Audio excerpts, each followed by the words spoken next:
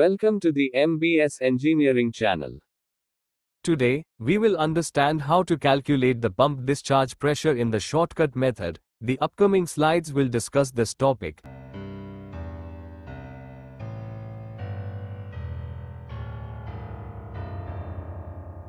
Next, we will learn the shortcut formula to calculate the pump discharge pressure. If you have the pump name details, we will calculate the pump discharge pressure directly using the methods below, with the aid of the pump head. Next, the pump pressure calculation shortcut formula is, pressure in bar is equals to pump the head is divided by 10, where P is the pump pressure in the bar, H head in meters. Please obtain the head data from the pump nameplates.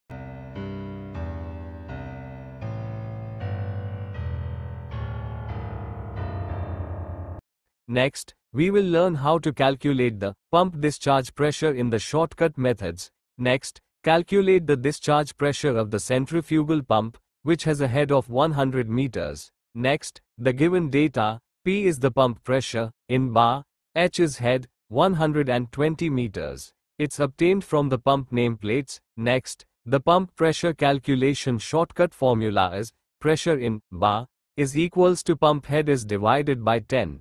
Apply the given data, we will get the pump discharge pressure, pressure in bar, is equals to 100 divided by 10.